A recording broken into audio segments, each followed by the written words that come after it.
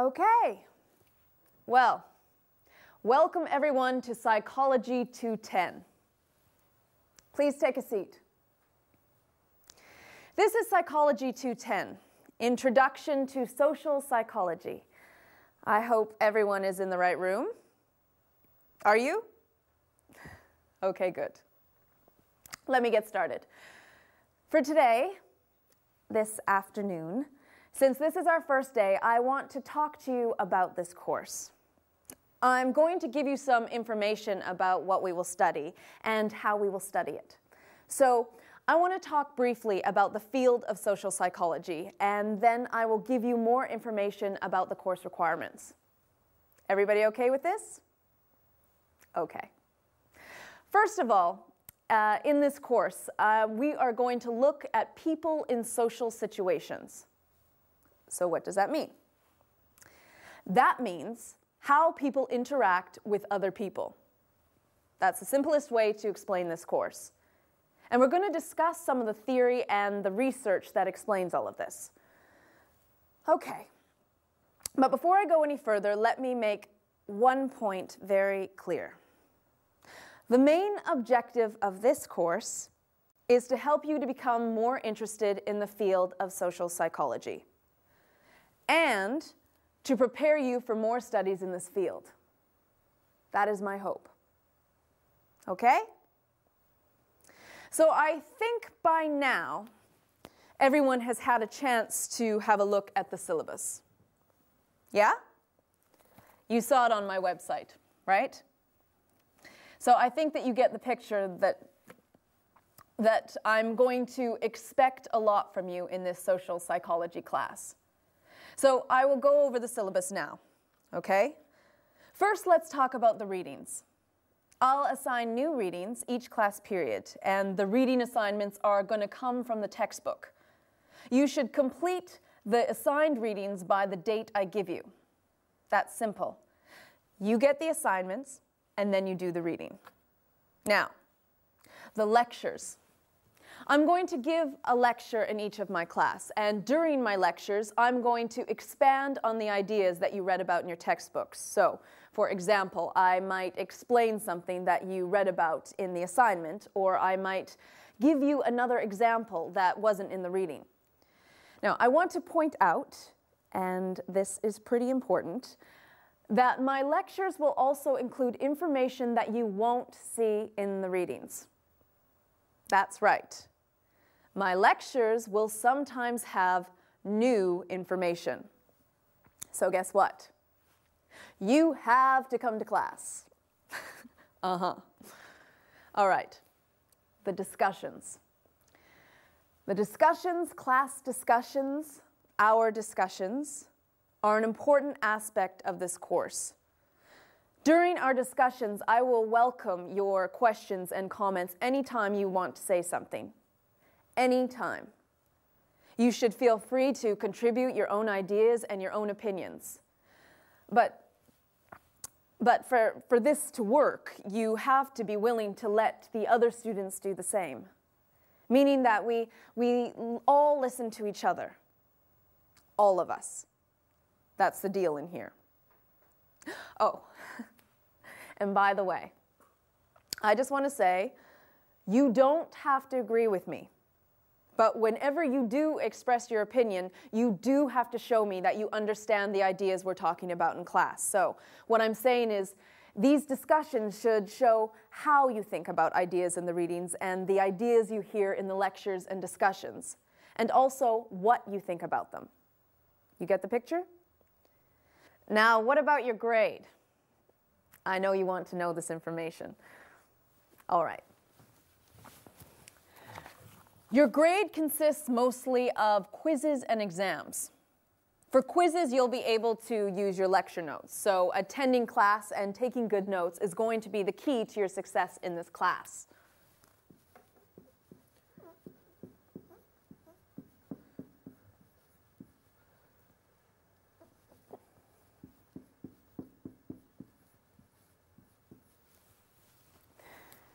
For exams, you will not be able to use your notes. So, no notes for exams.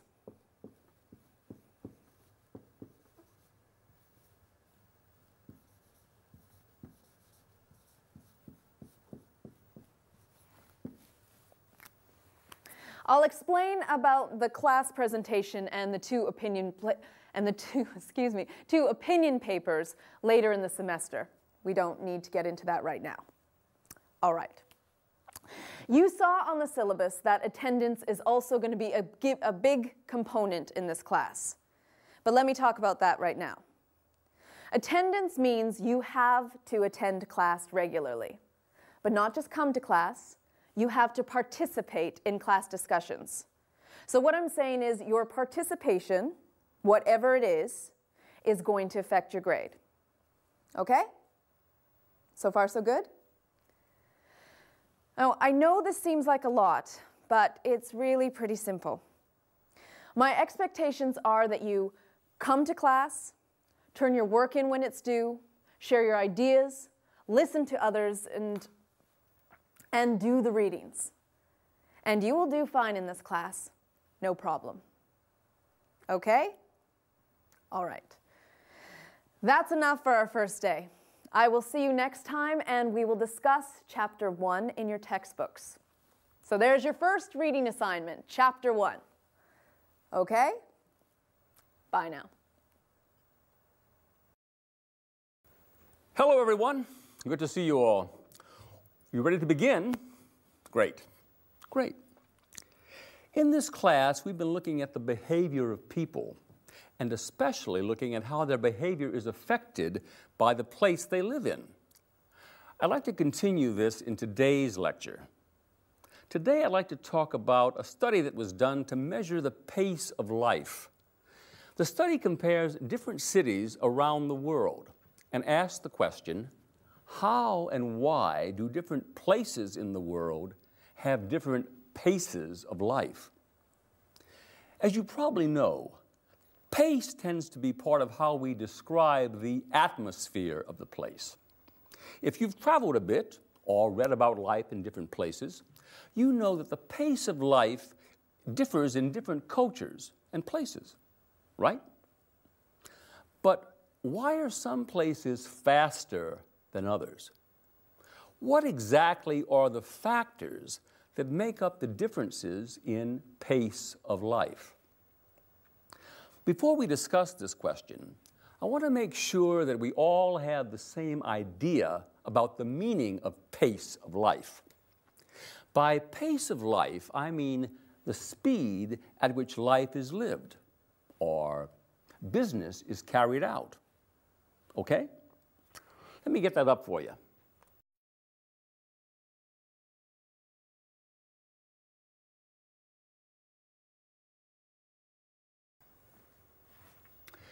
So what specific characteristics of places and cultures make them slow or fast? One social psychologist, a fellow named Robert Levine, a professor at California State University in Fresno, California, created a study that allowed researchers to analyze some data, some numbers, that could accurately define the pace of life of a place. He wanted to know the answer to this question. What makes a place have a slow or fast pace? Here's how he and his researchers went about it. They analyzed and compared 31 different cities around the world. They looked at 3 different factors. Let me put them up here so you can follow. Right? What is the average walking speed of the place? Now, to measure that, he randomly selected people, both men and women, and watched the speed at which they walked in crowded downtown areas.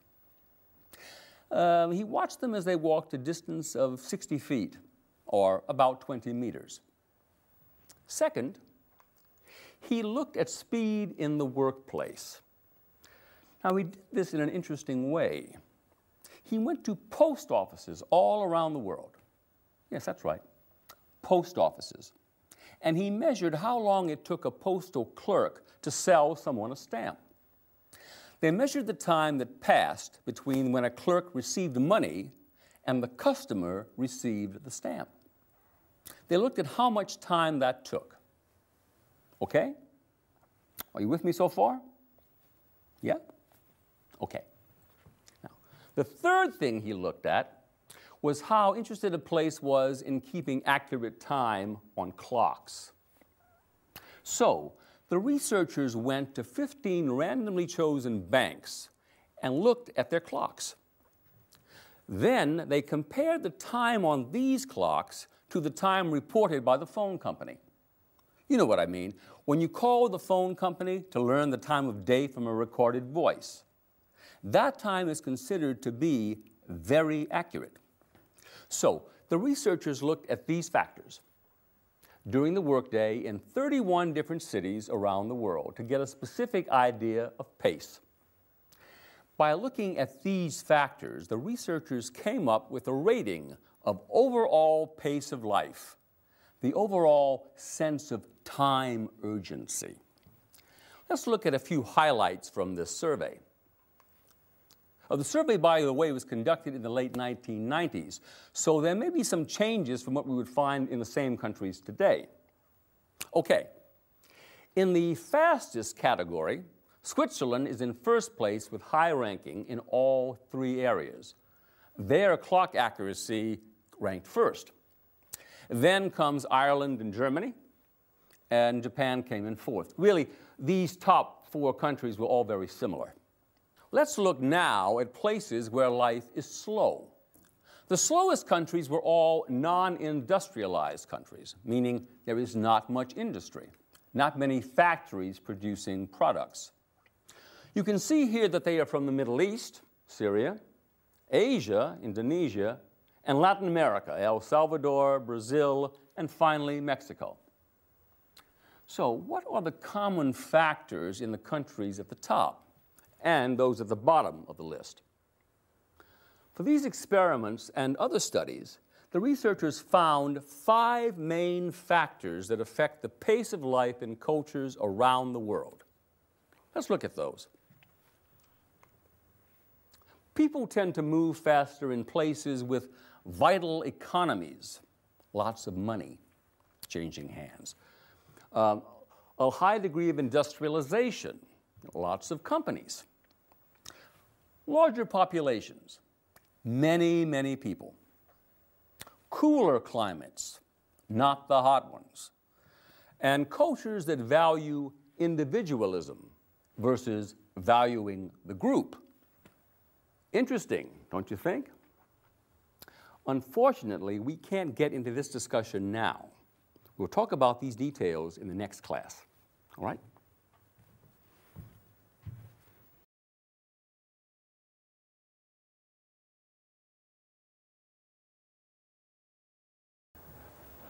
All right, I think everyone is here, so I'm going to go ahead and get started. Let's go back to our discussion of business innovation. And yesterday I was explaining that in business there are many types of innovation.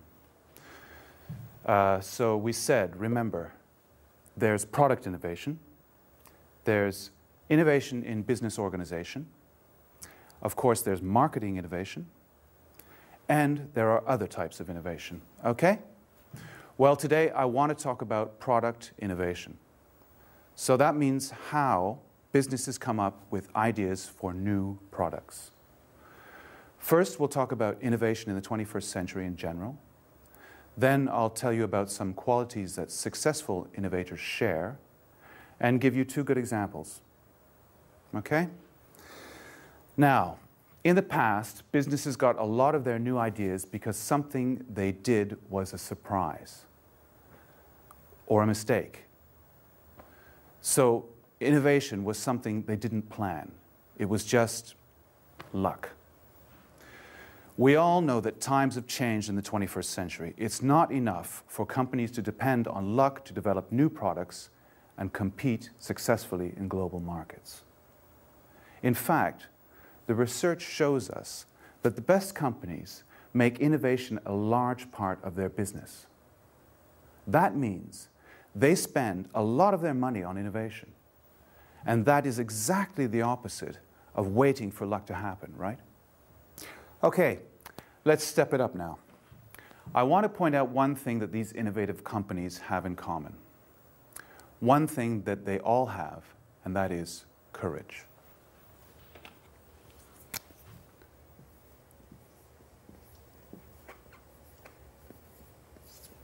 Courage. What I'm saying is these companies aren't afraid to take risks. These companies are constantly trying new ideas. And even though they know that many of their ideas are going to fail, the business experts say that these companies make their own luck. They make their own luck. They are risk takers, to put it simply. So let's take a look at a couple of successful innovative companies, meaning companies that are creating new products and are doing well. Okay. A great example of this, a great example for us to talk about is Apple computers. Yeah. Apple computers.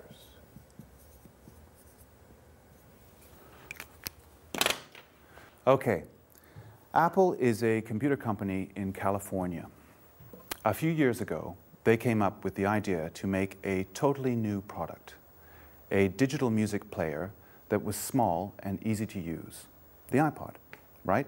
You know it.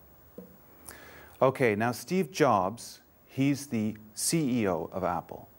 Steve Jobs realized it wasn't enough to create a fun little machine for music. People still needed a reason to buy it. So he asked his company to think outside the box. He wanted his people to come up with a way for customers to use this little machine to get music out of their computers and the internet. And then they could listen to the music on their iPod everywhere they went.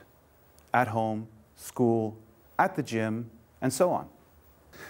At the time, everybody said this was impossible. Impossible. Because nobody had ever done this before. Well, Apple got to work and solved all the technical and legal problems, and today the iPod earns over $1 billion a year for Apple. So again, it's that courage to take a risk and try something completely new. Now, let's move on, because there's a second important characteristic of today's innovative companies. And that is that they think about their product in a new way. Okay?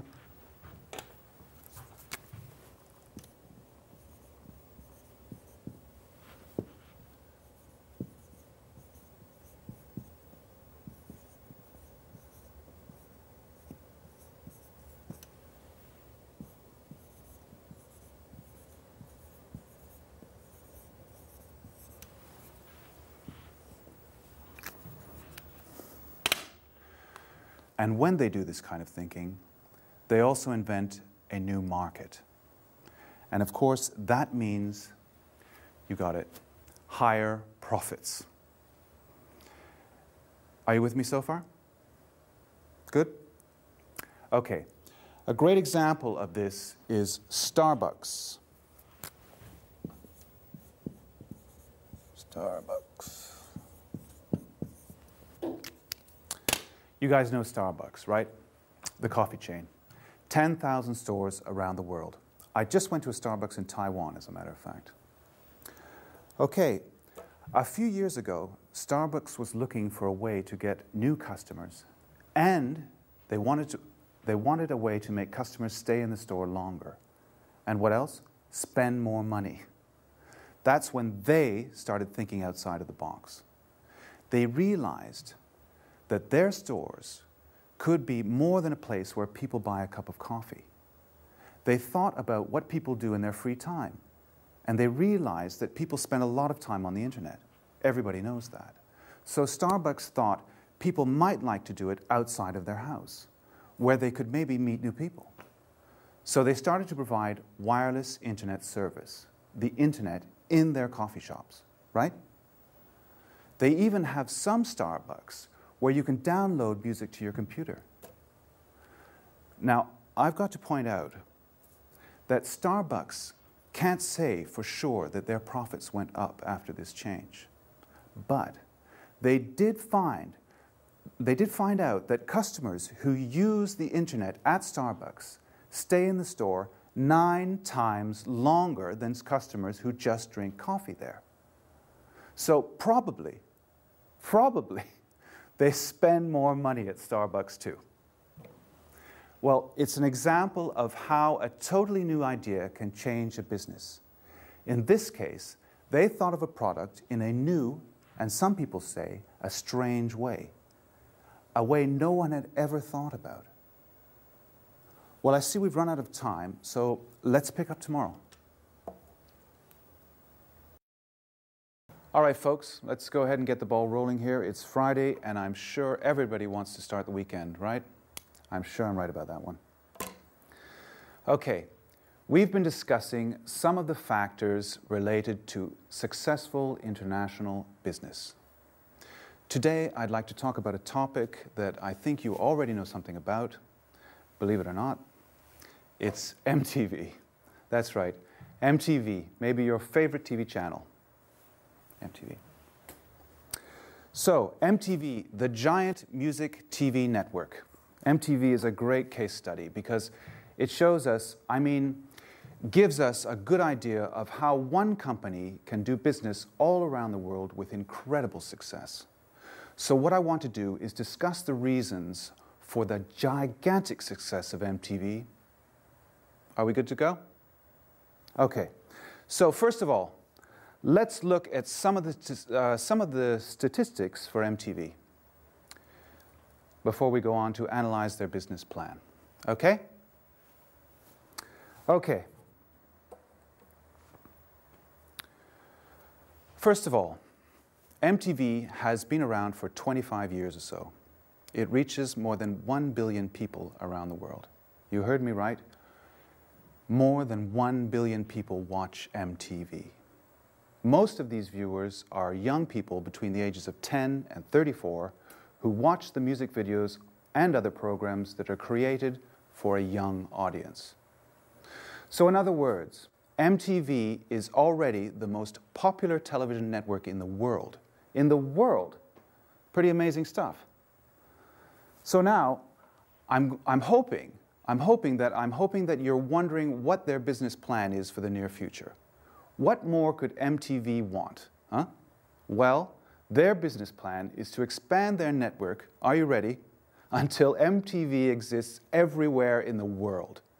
Until every person in the world has the ability to watch MTV. It's already in lots of countries, but not in all. They want to be in all. So let's do some statistics. Let's talk about profits. Here we go. In 2005, MTV brought in $5.2 billion. That's $5.2 billion from all around the world. Let me break that down for you, okay? MTV is an American company, right? In the United States, MTV reaches about 88 million homes. But outside the United States, MTV is in more than 331 million homes. And that's in 164 countries. And you can watch it in 18 different languages. Okay, here's another way to say it. MTV is number 48 on the list of the top 100 brands in the world. Got the picture? They're big, big in the whole world. Very successful, right? So you might be wondering, what makes MTV so successful? I hope you're wondering. All right, so let's analyze the factors that have led to MTV's success. Okay, probably the main reason for MTV's success around the world is also maybe the most interesting one. You might expect to find MTV plays the same music videos and the same shows all over the world. But they don't. Nope. They play the music that is popular in each country. And not just each continent. So not African rock music or European rock music, but they play the rock music of Italy in Italy and the rock music of Kenya in Kenya. So what I'm saying is they play the local popular music. They show videos of local people playing local music. And along the same lines, they produce programs that focus on the people of the culture of the country that they're in. So what I'm saying is MTV in India looks like India. In Japan, Japanese MTV looks like Japan. MTV may be huge, international company, but it looks local. All right, so now we have to ask, how does MTV do this? How do they find the local talent? Well, the answer is they hire staff in each country. That means people who speak the country's language and know about the local musical performers. And they create local programs that show these performers. In fact, I learned that the rule at MTV is that 70% of the programs must show local performers. So local, local, local, that's the story. So we can see that MTV really created a smart business plan. And what's the result? MTV's global market is growing 20% each year. 20% each year. I just read that they want to increase this to 40%. They have a plan, and for now it's working. They're at the top of their game.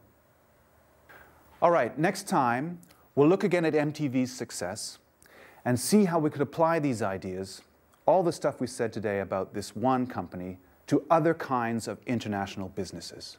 Okay? Bye-bye. Good morning, everybody. It's good to see you all here this morning. Yesterday, we talked about news coverage and its effects on people. Today, well, this morning, I want to talk about another kind of coverage, and that's the coverage of celebrities in the mass media. Celebrities, movie stars, rock stars, and people like that in the media. The reason for this topic is, and I'm pretty sure you all know this, the amount of celebrity coverage has been increasing tremendously. Okay, everybody knows this has been happening. And it's not just celebrity news sources. Today, it's not unusual to see news about movie stars or television stars on the front pages of regular newspapers. Yeah, newspapers. I'd like to show you some research that actually shows how much celebrity news coverage there is. So take a look at this graph. It's got some pretty significant results. Okay, so here you see the researchers analyzed American news magazines. So that means they looked at serious magazines that have articles about government, the economy, crime, things like that. The tall columns show the percentages of real news, government, the economy, and so on. And the short red column shows the percentage of articles about celebrities. You can see that in the last 25 years or so, real news coverage has gone down about 10%. And that celebrity news has doubled, meaning there's twice as much celebrity news now as there was in 1980. That's big news. Experts who study the media say that there is so much coverage of entertainment news, like when a rock star gets married or divorced, or when an actress has a baby. So much of this in the newspaper and magazines and on television that there is less and less time and space for real news, like news about events in the world. Now, we have to ask ourselves, why did this change happen? Why is there so much interest in celebrities today? Well, let's move on now to discuss that. Let's look at one of the major reasons of the increase in media coverage of celebrities. In a nutshell, celebrities sell. Back in the 1980s, newspapers were starting to lose money. More people were getting the news somewhere else, not from newspapers. So newspapers began to print more news about celebrities and fewer articles with real news. Why? Because celebrity news sells. It's all about increasing their profits.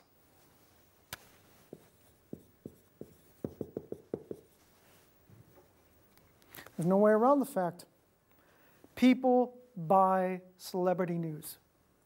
People buy newspapers to read about movie stars and other celebrities. That's it. Okay, so that's one reason for more celebrity coverage. Next, let's talk about another reason. This reason is also something we all know. It's the increase in the number of internet sites and television channels. Most places you can watch television news 24 hours a day, right? So the number of new sources of news is another cause here.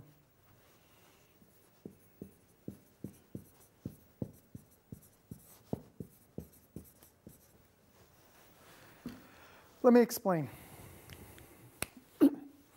All of these new sources of news, the websites and cable news channels going 24 hours a day, they need to attract viewers and fill up broadcast time and internet space. They need content. And this content has to be popular with many people. So, more and more they feature entertainment news, especially Hollywood gossip. All right. That's enough about the change in the media. Let's go on to what this all means to us, students of the media. Well, research about children and the media shows that kids today know much more about the lives of rock singers and movie stars than kids of the past. And they know much less about world and local events, like what the president does or about a new law that affects them, for example. Other research has pointed to another negative result of all the celebrity coverage. At the London School of Economics and Science, researchers found that the human brain isn't really made, it's not meant to take all this constant news about celebrities. Weddings, deaths, parties, all those bits of celebrity news.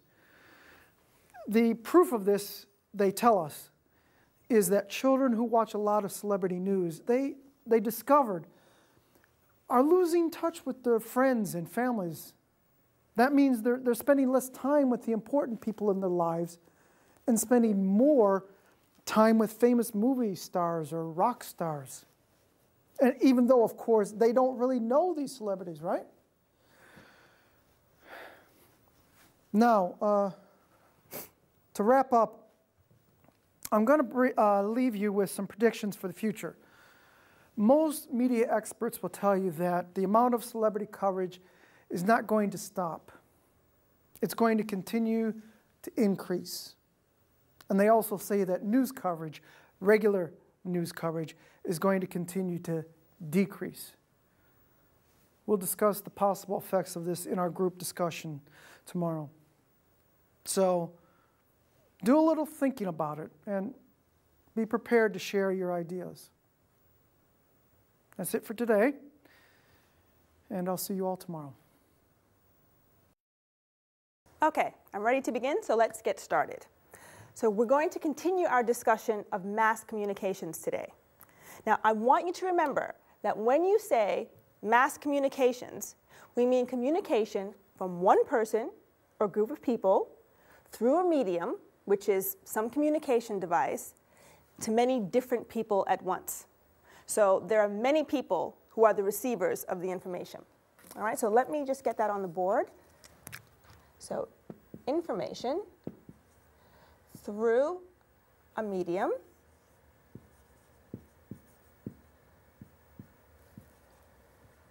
okay, to many. Now today, we'll look at how mass communication has changed over the centuries. Okay? We'll be looking at 3 major changes, revolutions really, in the history of mass communication. Now, the first communication revolution was the development of phonetic writing. So, first was the development of phonetic writing.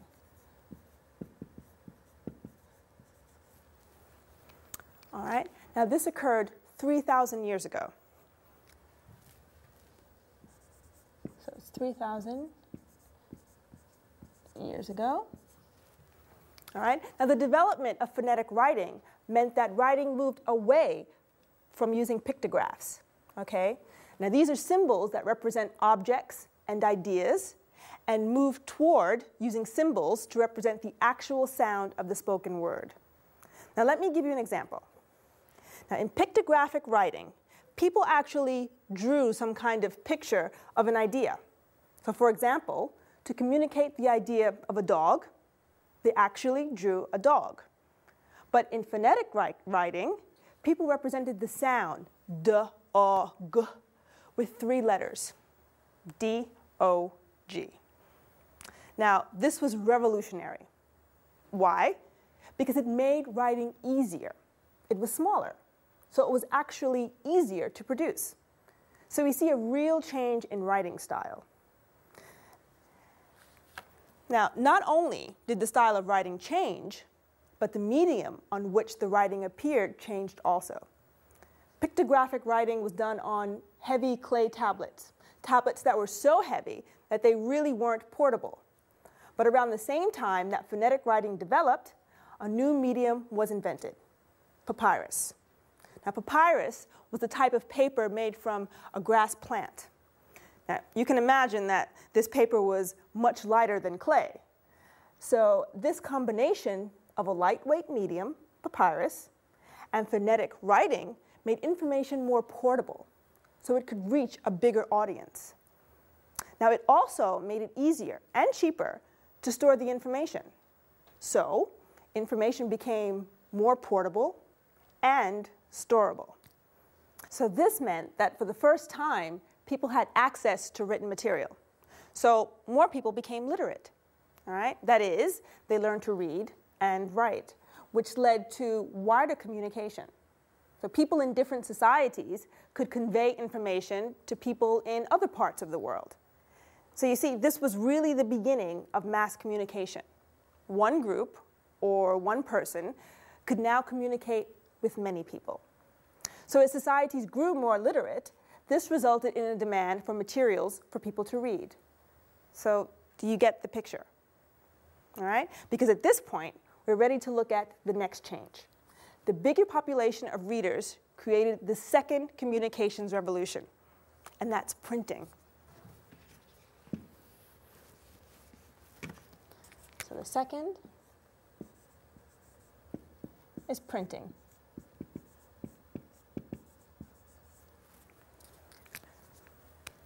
And it also includes the printing press.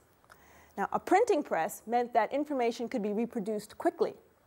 Now, in the year 305, so 1,700 years ago, the first wooden printing presses were invented in China.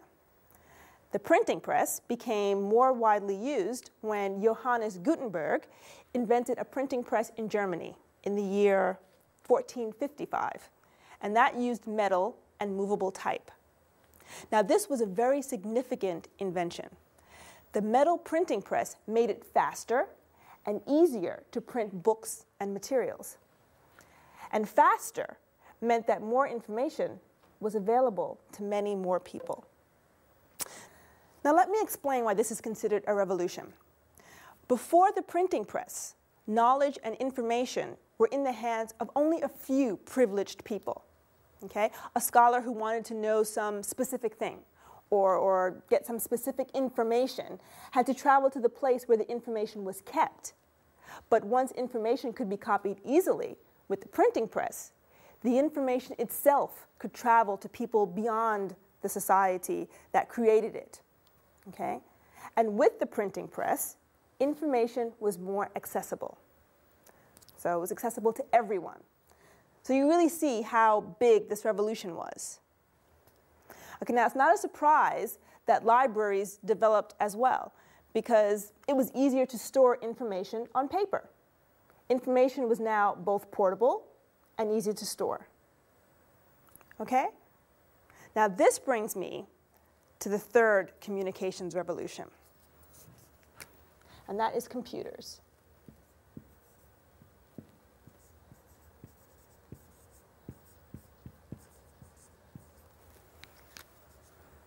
All right? Now we are all part of this revolution, which began in the 1950s, the computer revolution. Now computers have become the electronic storehouses and transmitters of large amounts of information, information that previously only existed in physical form. Okay? It was carved in stone or written on paper. Computer technology makes everything quicker and easier. Computers process, transmit, and store information much more efficiently than any previous system. Computers have changed the nature of mass communication. So to wrap up, you can see from these changes that there are three ideas that are key to mass communication. And let me just state them clearly. First, the ability to store information. Second, the ability to transport information. And finally, having access to information. These are essential to mass communication. Okay? See you on Tuesday. In today's class, I'd like to continue our discussion of sleep. Today, we'll discuss the reasons why we sleep. In other words, we'll answer the question, why do people sleep? And you might find some of this especially interesting because I'll be discussing some of the interesting evidence on how sleep affects learning. We all know how it feels when we need sleep. We feel drowsy. We have trouble concentrating. You know, but why do our bodies need sleep? It's a good question. Let's look a bit at some of the reasons. Scientists continue to do studies to learn more about exactly why humans need sleep. Interestingly enough, they aren't 100% sure.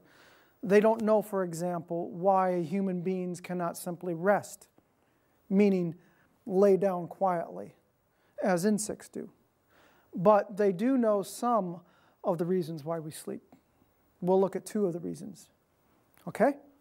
One reason is that it helps our bodies recover.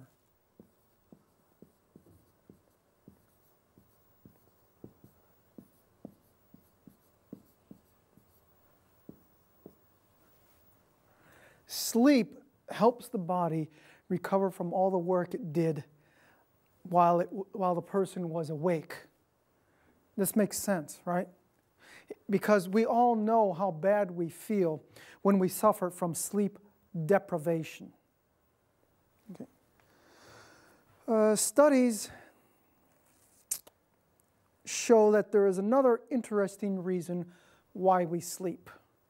These studies show that sleep is important for learning.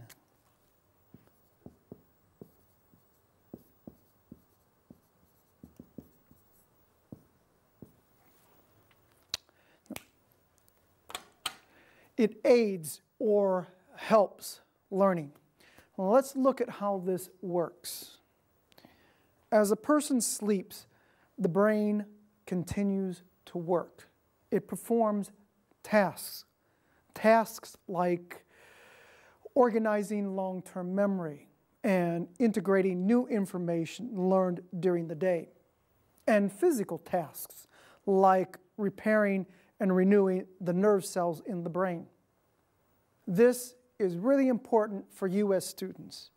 You'll be interested to know, in some experiments, a person trying to learn something doesn't actually learn it and improve the knowledge until after they have had more than 6 hours of sleep.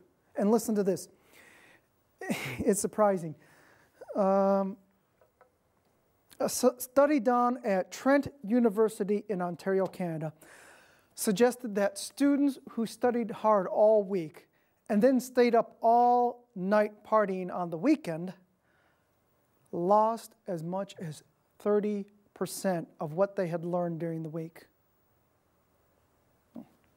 Why do you think this is true? It seems the brain needs time to file away some new information and skills in the proper places in the brain so that they can be found and used later. So, we know this about learning, but scientists want to know more. And one way scientists learn about the reasons we need to sleep is they look at what happens to people when they don't sleep enough, when they are deprived of sleep. Now, there are many studies done to learn about the effects of sleep deprivation. And these studies all show the same thing. Over time, sleep deprivation can have serious side effects. There are 3 areas that are most affected. There is impairment of our thinking ability, an impairment of our physical abilities, and also our moods, our psychological condition is affected. Now let's look at some examples of how the thinking ability of the brain is affected by lack of sleep. Okay. Now this diagram of the brain, I'd like to look at just one part of the brain, the frontal lobe, the part of the brain that is at the forehead. Right here. You see it? Now, right there at the front of the brain. So, what does the frontal lobe do? Well, it helps the body with speech and with creative thinking. There have been some interesting studies that show that there is less activity in the frontal lobe when people are sleep deprived. So this means that people who are sleep deprived have difficulty with functions performed in the frontal lobe. So, for example, when speech is affected, people are less able to speak clearly. Now, this means that their speech is slurred. They stutter or speak in a flat, monotone voice. They also speak at a slower than usual pace. Now, another example is sleep-deprived people don't have the speed or creative abilities to cope with making quick and logical decisions. And once they have made the decisions, they don't act on them very successfully. Studies have also shown that a lack of sleep impairs people's ability to focus on several different but related tasks at one time. This means, for instance, that tasks are done but more slowly and less efficiently.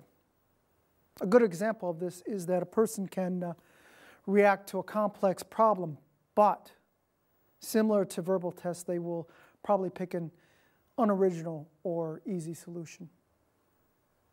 So you can see how important sleep is to the brain and to your performance in class and on tests, where speaking clearly and having creative answers are both very important skills. So for those of you who usually burn the candle at both ends, I want you to go home tonight and get a good night's sleep after you cram for tomorrow's quiz, of course. I'll see you tomorrow.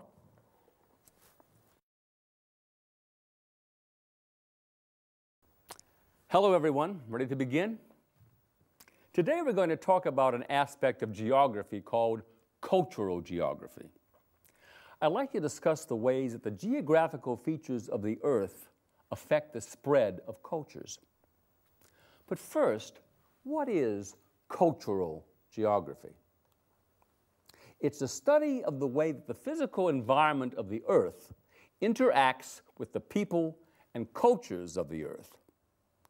Let me explain more so it's clear. Cultural geography studies the location of cultures. A cultural geographer sees differences in cultures and wants to know what effect the geography of the culture had in the spread, or lack of spread, of cultural elements, like beliefs and customs. Now, this should give you a pretty good picture of the focus and interest of cultural geography. So let's turn now and look more carefully at this idea of culture and how cultures are affected by the geography of the Earth. Some experts say that there are right now 15,000 different cultures in the world. Now, by culture, I mean groups of people who share similar ways of going about life. They have a common set of learned beliefs, values, and behaviors. Culture regions differ greatly in size. Some are very large, like the Islamic culture region, that makes up millions of square miles of North Africa, the Middle East, and Southwest Asia. Some are very small, like Spanish Harlem, which encompasses about 2 square miles of Manhattan in New York City. So a cultural geographer wants to know why. Why are there so many cultures on Earth today? If we all started out more or less the same way, how did we end up with 15,000 different cultures? So let's look at this idea, at how geographical features affect the spread of culture. Today, I'll discuss barrier effects. This is the term used to describe things that stop cultures from spreading. Physical barriers are natural elements that prevent cultures from spreading. These physical barriers isolate people. They isolate them by somehow preventing or limiting cultures from changing. Isolation is one general reason why we have so many cultures. Let's look at how this works. When people can easily communicate, they exchange information and ideas. The more they share, the more similar, the more alike they tend to become, because ideas, beliefs, and values go back and forth between the cultures. Geographic isolation makes communication difficult, and this causes differences between cultures. We'll discuss 5 classic examples of physical barriers. The first is oceans. Oceans were barriers for centuries. People living on islands surrounded by ocean were usually prevented from or unable to exchange things with other cultures. So until shipbuilding and navigation, oceans were a powerful barrier. This is even true today. Some islands in the Pacific Ocean are home to people who have little contact with the outside world. Let's move on. Forests are another example. In the past, forests were much larger than today.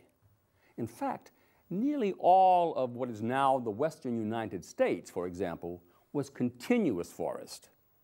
And this was the same in large parts of Africa, Asia, Central and South America. How did this affect culture? Well, once a group of people settled in the forest, they became separate from other groups. Can you imagine this?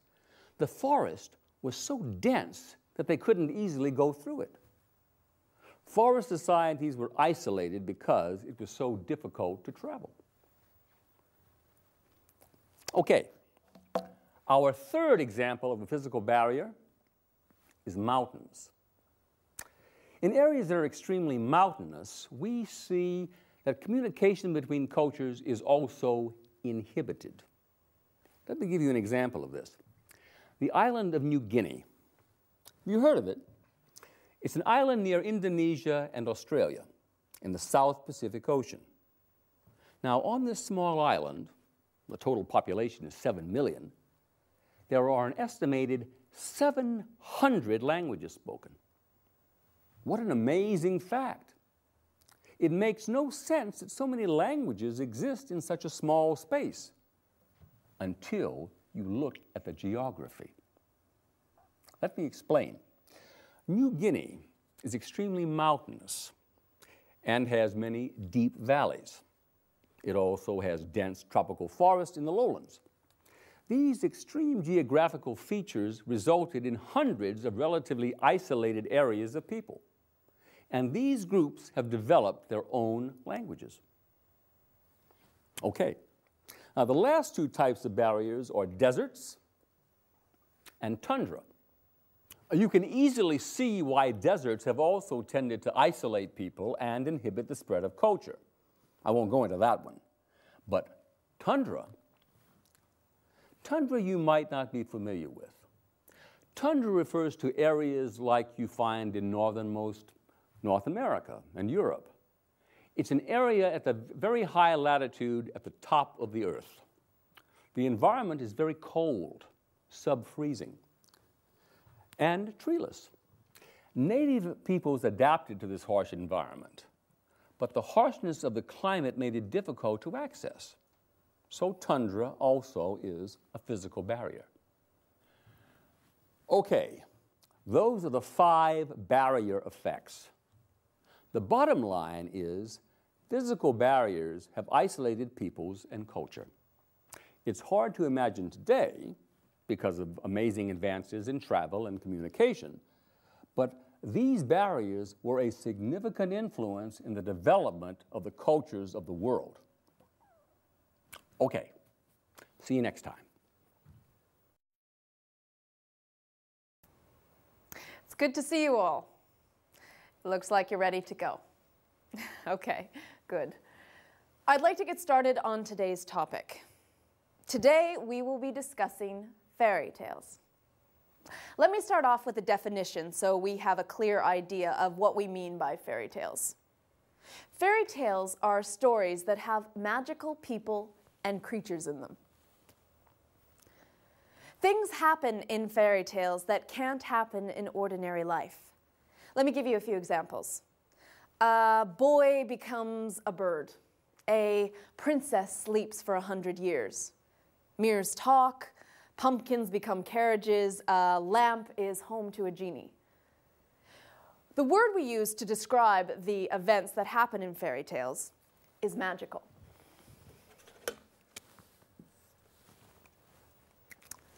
Okay, let's dive in and focus today on the purpose of fairy tales and answer this question. Why were fairy tales created? Let's start by looking at the audience. Who were fairy tales written for? Some people assume that fairy tales were created for children, but this, in fact, is absolutely not the case. From the very beginning, thousands of years ago, fairy tales were stories that adults told other adults. But why did they start telling fairy tales? What was the purpose of fairy tales?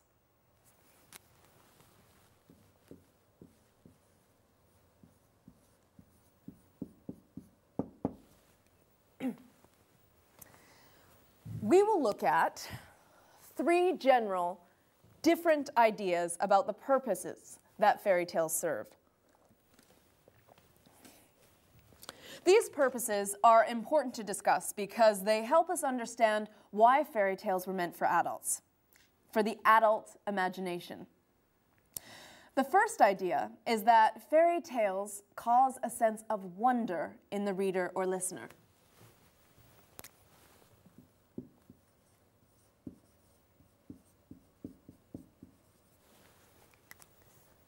Let me explain. Wonder is the emotion that we feel when we are excited by the idea that something new and unexpected or unexplainable has happened.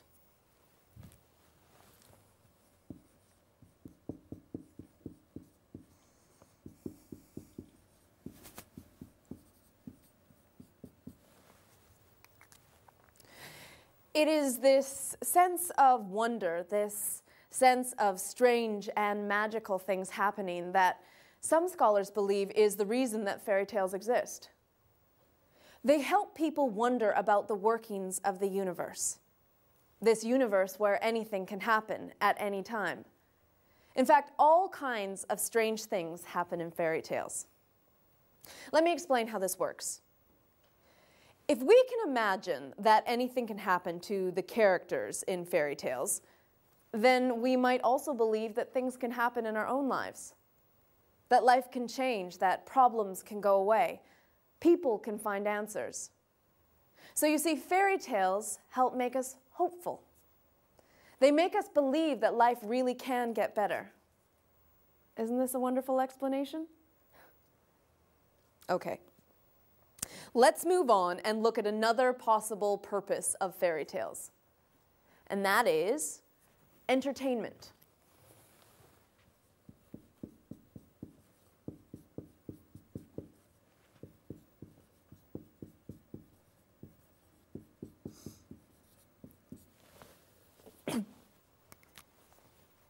Just entertainment. People didn't have TVs or radios or even theater in most places, so what did they do? They played music, they talked, they told each other stories.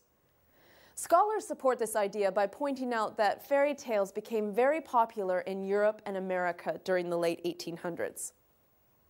Oh, and by the way, I will include some dates on the quiz, so you should probably include them in your notes.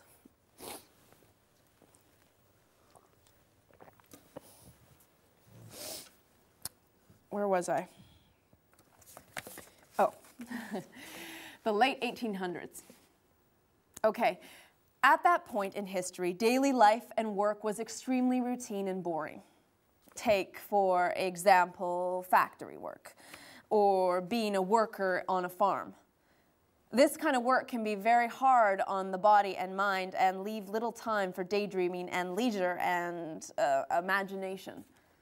So fairy tales help people escape from the routine in their lives. Okay? Now, I want to discuss one more idea about the purpose of fairy tales. Some say that fairy tales serve the purpose of civilizing people.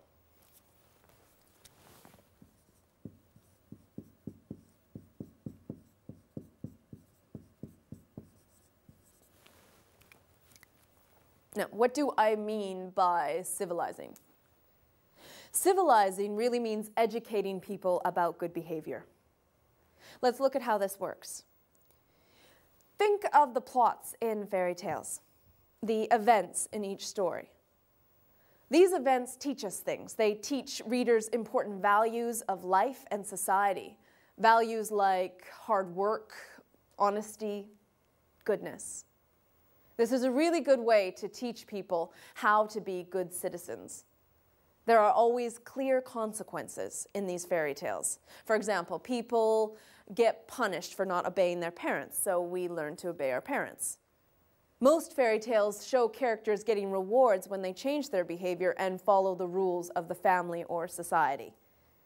So when you take a step back, you really see that these stories that you think of as simple and childlike, are really not so simple. In fact, they're really very deep.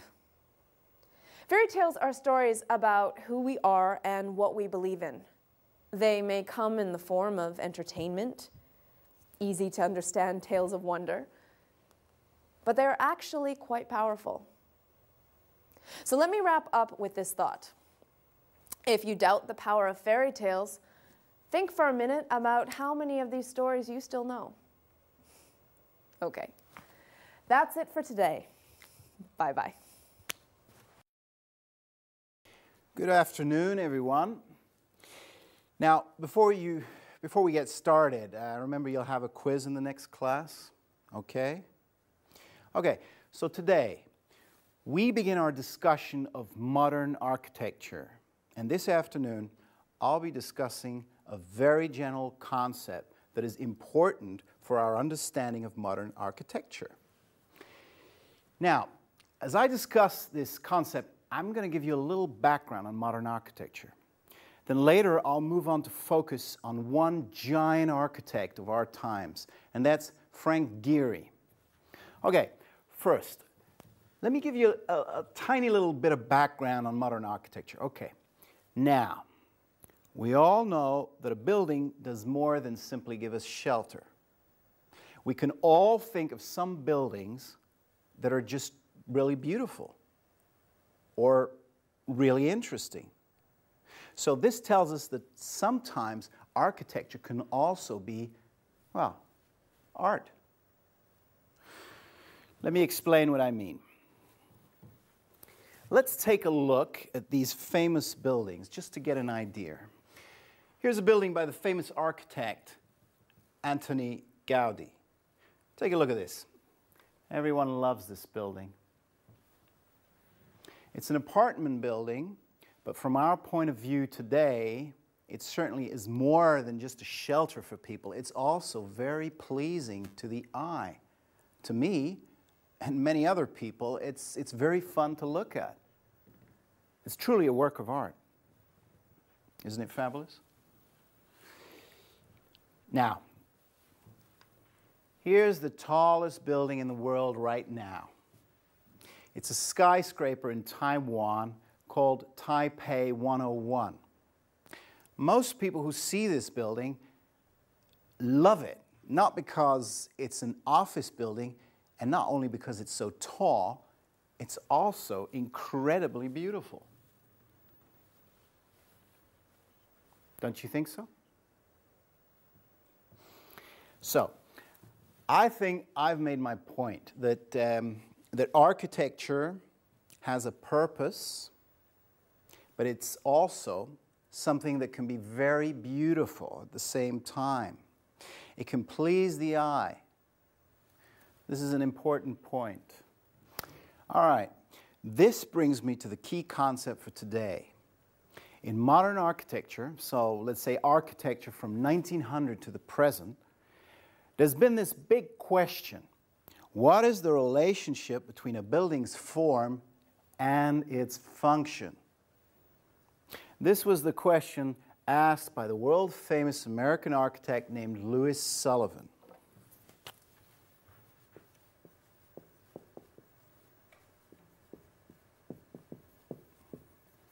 Okay. Now, Sullivan believed quite strongly that form follows function.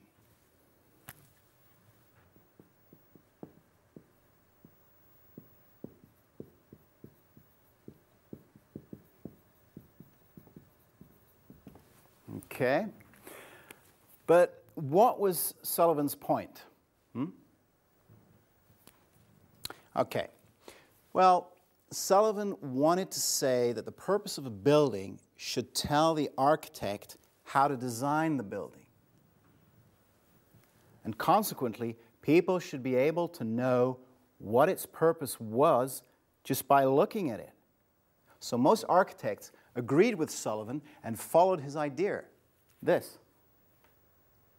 For the next several decades. Now, I want to move on to show you how architects have changed their attitude about form and function. This is very interesting. In the last, let's say, 25 years, many architects, many famous architects, have ignored what Sullivan said. They've chosen to go against the idea that form follows function. And they've built some fantastic buildings. This leads us to my favorite modern architect, and he's very famous for not believing that form follows function.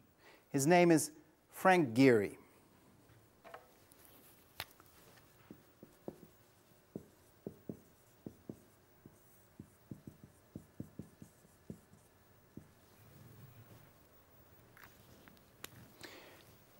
Let me show you his most famous design. This is the Guggenheim Museum in Bilbao, Spain. It's a very well-known museum. There's famous art inside, paintings and statues inside. But do you think this looks like a museum? I don't think so. Take a look at these curves, these round shapes. Gehry designed this, some people say, so there are no real corners, no straight lines. So sometimes it looks like a ship. And it's on the water, as you can see. So, when people visit the museum, what do they notice? They notice the shiny curves, the reflection of the water. But they might not immediately think, aha, this is a museum. So, what I'm trying to show you here is that there's very little connection between the form of the building, all these curves, all the shiny metal, and the purpose of the building, to show the art to people. It's an art museum, but it doesn't really look like one. Okay, since we have a few more minutes, let's analyze another Frank Gehry building. Here it is. This building is very playful, very fun, and it really catches the eye. Huh? Okay. But I have a surprise for you. This is actually the Computer Science Research Center at the Massachusetts Institute of Technology, MIT, the most famous university for science and technology in the world. So it's a very serious place. So again, we see Frank Gehry making a kind of game out of the whole form and function idea.